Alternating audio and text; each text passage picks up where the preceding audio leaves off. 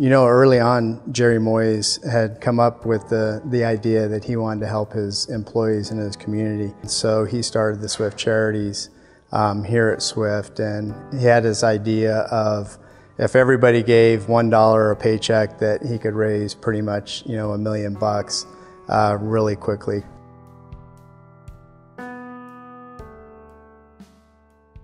One of the biggest components that the employee contributions go towards is employee assistance. So what employee assistance is if any of our employees, if they are out on leave due to a medical issue, whether that's for themselves or for someone in their immediate family, if they are going through like a natural disaster, so hurricanes, tornadoes, anything like that, or if there's a death in their family, in their immediate family, they can reach out to us and they can ask for assistance.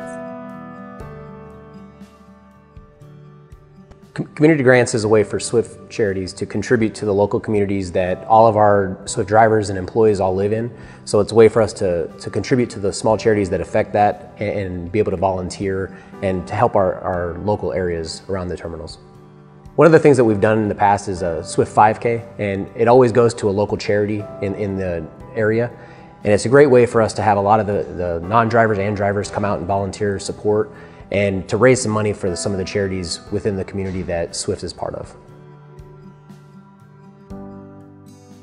The third area is the scholarship program, which is awesome. And my son actually used the scholarship program, so it's any employee, you know, immediate family can apply to the Swift Scholarship Program. We were grateful for the help.